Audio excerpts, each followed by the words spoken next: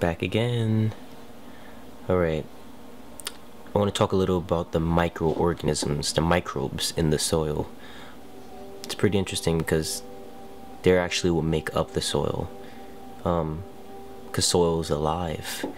Very similar how we're made up of microscopic creatures, cells, trillions of them that make up this one being, me.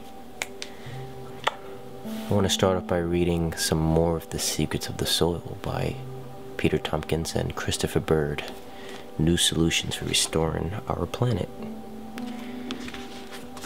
It's about 3 in the morning and just up reading, so this is from chapter 5, Microcosmos. That's the name of the chapter, Microcosmos. Pretty cool chapter name. Not only is the soil their natural habitat, they invented it. As the base for all that lives, toothless and mouthless, they ingest through their membranes and chew up with chemical action the seasoned elements from hard, bare rock of the planet they inherited. The weight of microorganisms busy on the grassland is far greater than all of the large mammals, cows, horses, rabbits, mice, gophers, toads, snakes, birds, grasshoppers, spiders, and other types of animal life that run above it, or take shelter in it.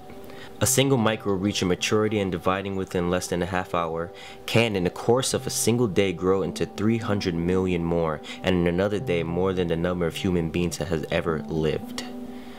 God damn. Now that's just amazing. It truly is a microcosmos, soil. The amount of life in soil is just infinite, basically. And to think that these things are just in the soil breaking down elements and making them usable for the plants and animals. It's genius. Kind of blows my mind. I think it should blow yours too. Within the soil, procreating in high concentration, bacteria ensure fertility, recycling the elements through their chemical laboratories that constitute their bodies, making them available to plants. Nitrogen and carbon are not alone in requiring the help of microbes before they can be rendered fit for plants. As nitrogen is converted into nitrate, phosphorus into phosphate, sulfate into sulfate, chlorine into chloride, boron into borate, and so on through the elements, thanks to microbes. So these microscopic creatures take minerals and trace elements, pieces of earth, literally pieces of earth, and transform them into other elements, which are then used by plants to help and aid their growth.